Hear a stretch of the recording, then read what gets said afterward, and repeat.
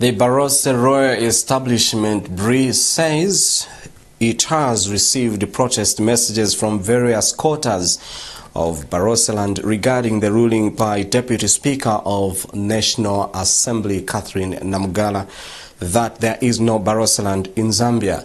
Ngambela of Barotseland, Mukela Manyando, also says the people of Barotseland have never accepted the change of name of Barotseland to Western Province because it was done undemocratically.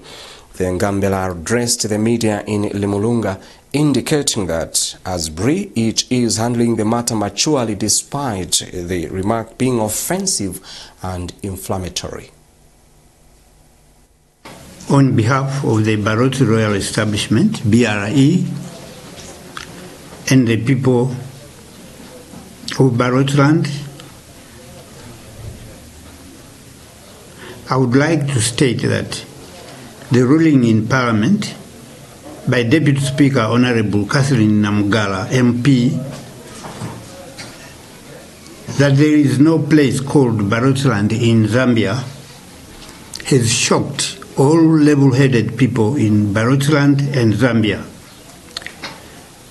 The ruling was not only insulting and an affront to all the people that hail from Barotseland, but also petrified and angered the people because it is insensitive and provocative.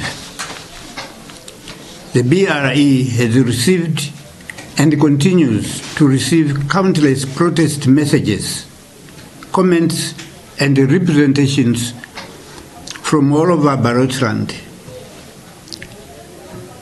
Zambia and the diaspora, representing all ethnic groupings comprised in the Barotse people, expressing their anger and displeasure at the incendiary nature of the ruling banning the use of the name Barotseland in Parliament.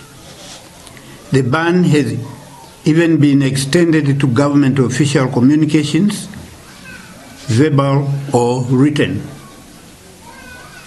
It is unfortunate that the Honourable Namugala would make such a political blunder without due consideration of the impact and the injury her statement would cause to the people of Barotseland, who are passionately attached to their land, culture and identity.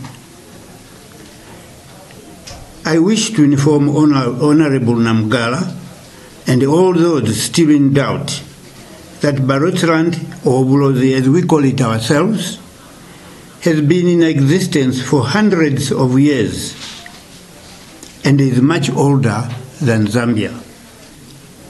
We, the people of Barotseland, possess the inalienable right to call our land by the name of our choice.